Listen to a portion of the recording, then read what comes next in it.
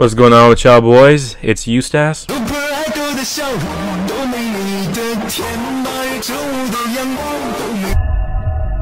I know I look like an Edgar right now, but I promise you I'm not actually Edgar, alright? But the same way Sanji's scared of gay people is the same way my brother's scared of EDP. But then again, I guess him and Sanji would be friends. We didn't forget that Pudding was only 16, alright, Sanji? Alright, lock this man up with like James Charles or something. He needs to go away for a little bit. He needs to be somewhere. I was watching this One Piece episode and we see Sanji going to the bathhouse while he's invisible. This man becomes invisible and goes to a women's bathhouse. But if you scan the episode, what do you see? A child! This nigga's 21! That's a child, bro. We're not gonna act like Sanji didn't hit on Nami when she was in kid form. This nigga pulled a Shane Dawson live. Child was probably 6 years old. Oh, I'm a cheerleader, and I'm like, oh, really? And she shows me her Instagrams, which are like, first of all, I don't know if I'm allowed to say this, but like, she's like sexy.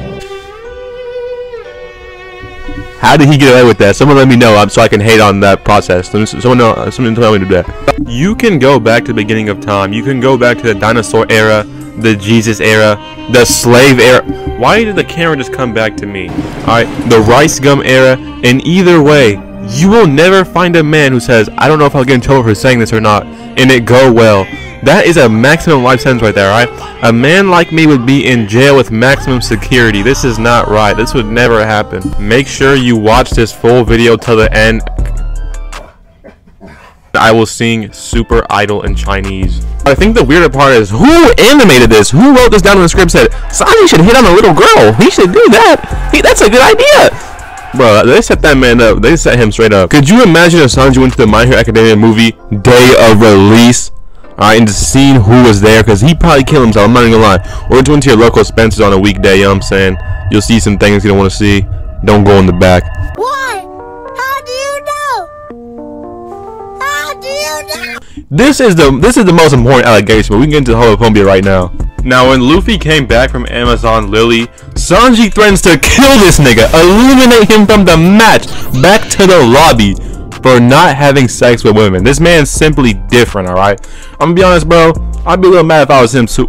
When he had to be on an island with gay people, this man cried and ran away. Through the process of evolution, became a black man, aka Usain Bolt, to outrun gay people.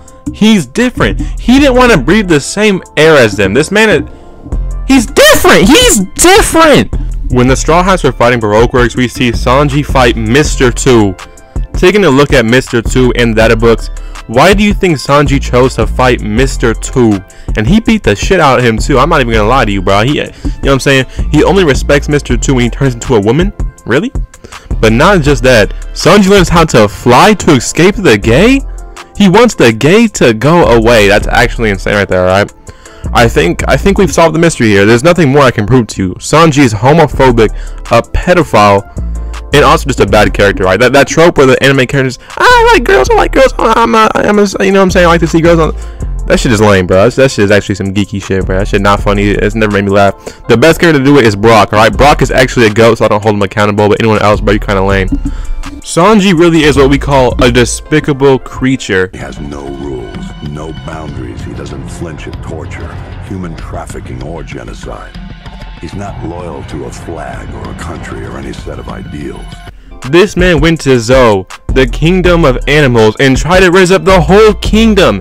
This nigga's talking to squirrels, gerbils, what are these, anteaters? Nigga, are you serious? But what I'm kind of mad about is it actually worked. And he ain't trying to, he gatekeeping, he ain't trying to give out the sauce. Are you serious? Someone call Pete on this man. He's a bad guy. I hate being seen as a bad guy. He's an evil monster. This is Shane Dawson activity as well. There's a correlation going on here. I'm gonna go join her, and we're gonna have a wild cat sex night. Are you ready, Muffins? And without any further ado, I will sing Super Idol right now into the mic. Hey, yeah.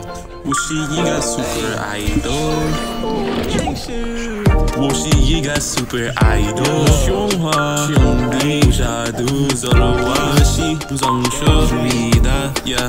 Alright, bro, I gotta go, bro. I'm done.